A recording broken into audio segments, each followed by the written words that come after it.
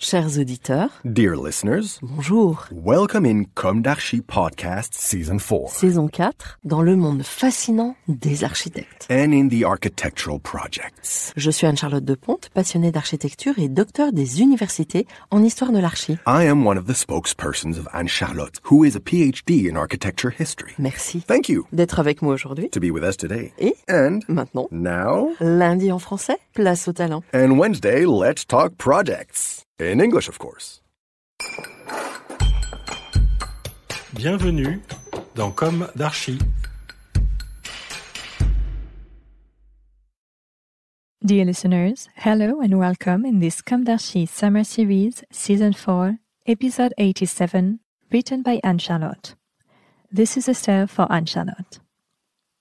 To finish on a high note, let's continue our journey in Normandy and stop off at the Château de Balleroy.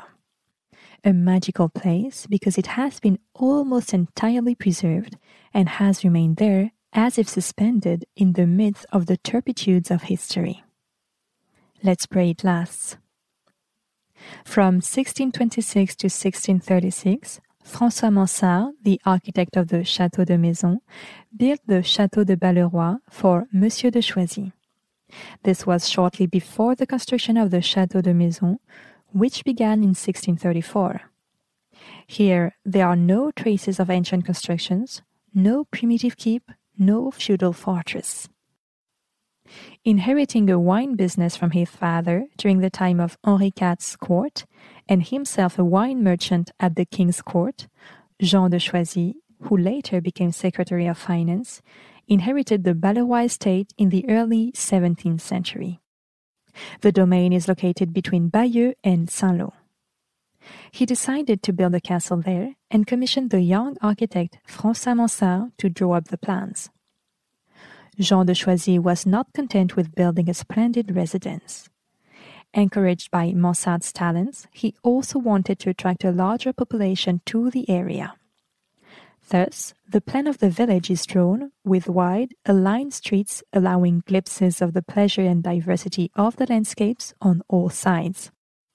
In addition, the man who listens to the needs of the people proposes remedies for their suffering. He worked to increase their physical and moral well-being. He went to London in search of methods to improve the exploitation of iron resources and brought back the potato, which he fed during the winter of 1652 to some of his town's poor.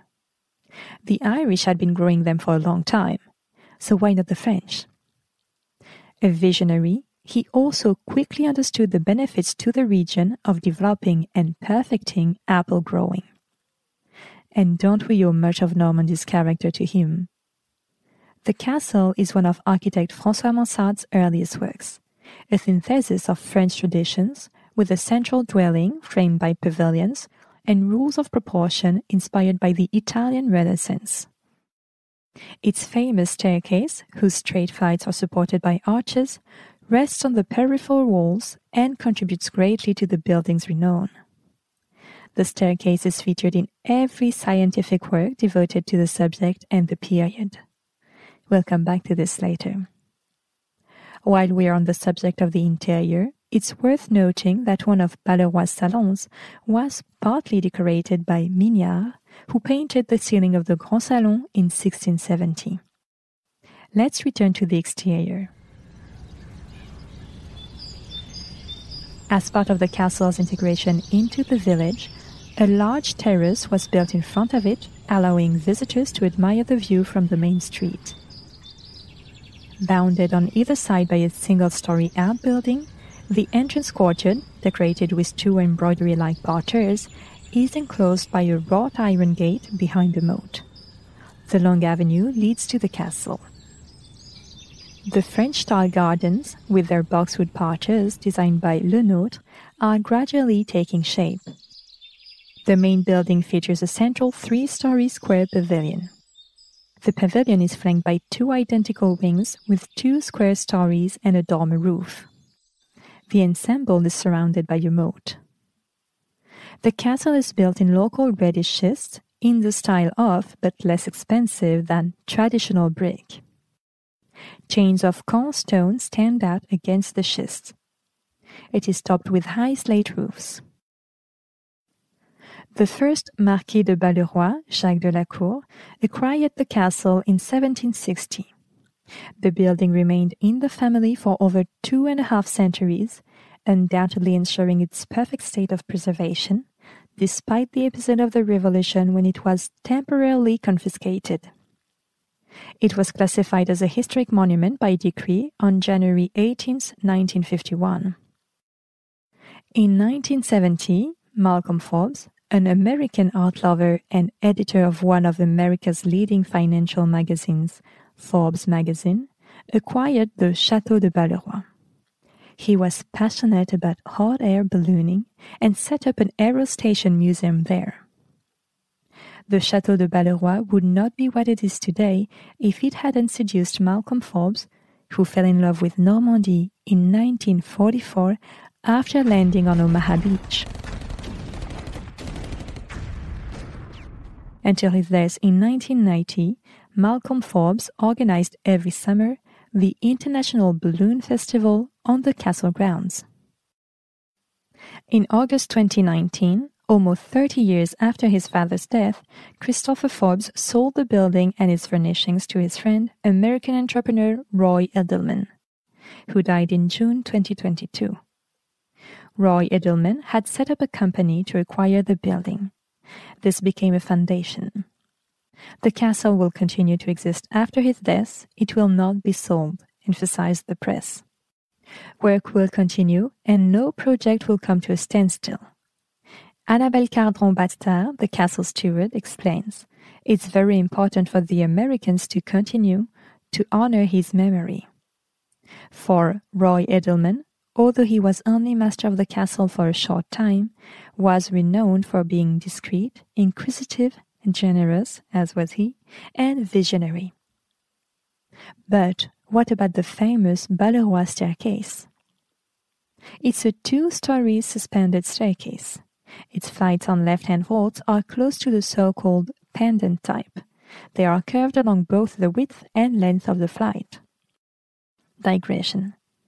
Do you know what a cul-de-four is in architecture? A cul-de-four is a half-dome-shaped vault, a quarter sphere, reminiscent of a bread oven. Cul-de-four were used from antiquity until the end of the Romanesque period to cover apses. The cul-de-four disappeared with Gothic architecture, only to reappear with the Renaissance.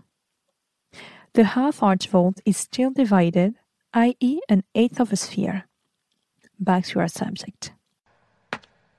We cross the Balleroy staircase. Return resting on a half cul-de-four. Landing on a half arch finished at each end with a half cul-de-four. The return of the first resting is supported by a column. Architects Alan Braham and Peter Smith, in their 1973 book François Mansart, published in London, thought that this column was a repentance on the part of François Mansart, who had observed deformations during construction. However, historian Jean-Marie Pérouse de Monclos tells us in L'Architecture à la Française, published by Picard in 2001, and I quote, "Under all the other suspended returns, there is a stone tile quite similar to the column's abacus. This gives us the impression that Mansart foresaw, when cutting the stones, that the staircase would be supported, and that he only decided to suspend it during the course of the work. Unless, as a last hypothesis, which we believe to be the correct one, Mansart wished to mark the audacity of his decision by a false repentance. The first column would only be there to make the absence of the following columns obvious." End of quote. The architecture of Balleroy, as Pérouse de Monclos also points out, bears some of the hallmarks of the nascent genius that François Mansart was to become. I quote, "As in Mansart's best works, the Master's Pyramid, the roofs are clipped and topped with lanterns. Like Lescaut and Delorme, Mansart practices the rhetoric of ellipses and understatement. The courtyard is lined with terraces, the ground level of which is reminiscent of the wings of old castles. Mansart's style is as bold as that of a medieval mason, a lover of hanging keystones. but he does so using all the resources of modern stereotomy. End of quote. As a reminder, stereotomy is the art of stone cutting, and, at the time, mathematicians brought to it the oblique section of conics, a section that produces an ellipse.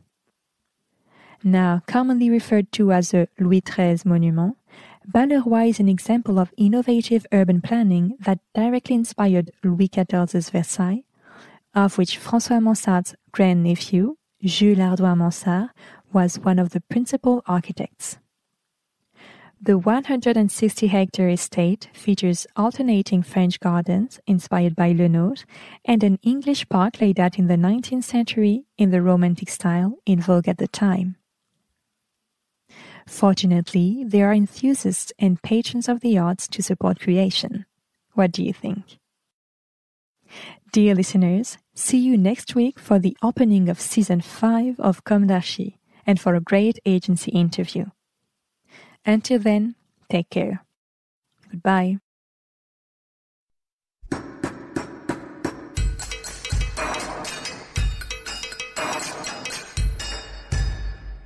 Thank you for listening.